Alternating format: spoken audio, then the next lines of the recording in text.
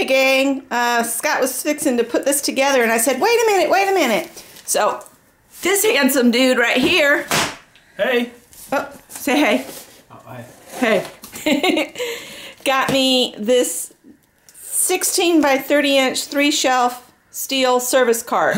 It's not the fancy cart y'all have been getting, and I don't really mind, and I've pointed it out to him like every single time we went into Home Depot. So he surprised me and got it.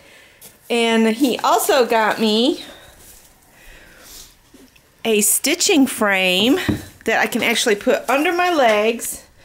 And this I can rotate, you know, back and forth. I just have to loosen the knob.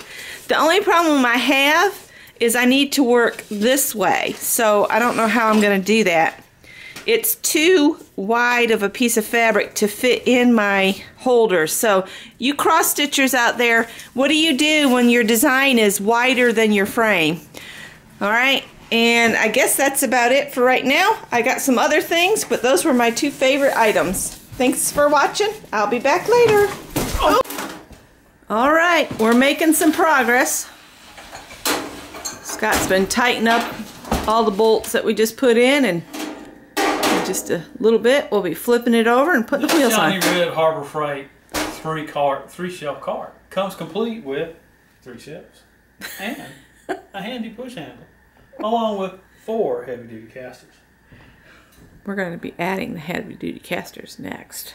Well, we're going to try to unrack it so that it at least sits somewhat square. All right.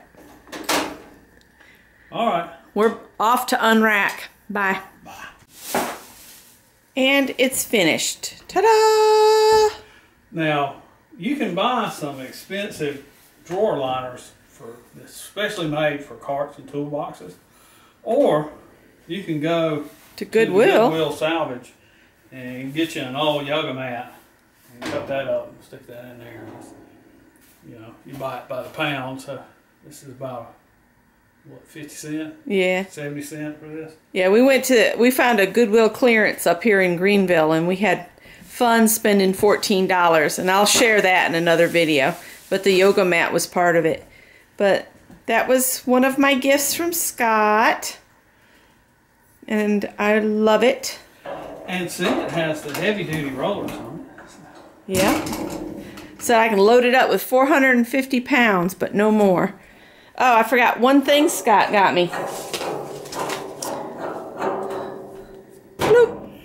Blue carving glove. Carving glove, so I can carve those walking sticks now and not hurt myself. It's a, what do they call that? Kevlar? It says something on here. Something. Handguard 2 by somebody. Well, I gotta take my glasses off.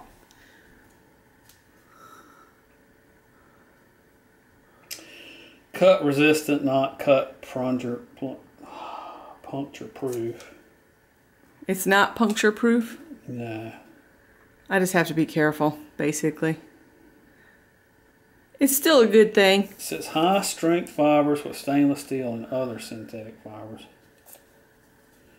So there's wire in there as well. Huh. Well, that's cool.